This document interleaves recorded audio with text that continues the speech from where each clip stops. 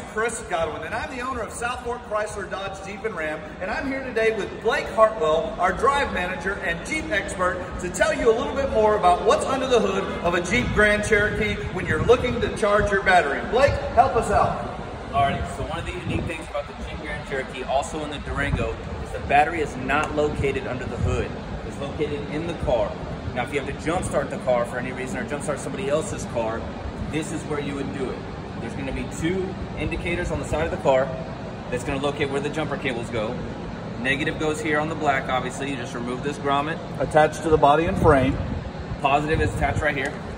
Just remove this plastic cover, and it's going to be right here. So as always, Blake, red goes to red and black goes to black. Always. So this is a special feature that you'll only see in the Grand Cherokee and or the Durango with the automatic stop-start feature. If you have any questions, as always, you can call us at South Fork Chrysler, Dodge, Jeep, and Ram and ask for Blake or myself, and we'll be happy to serve you.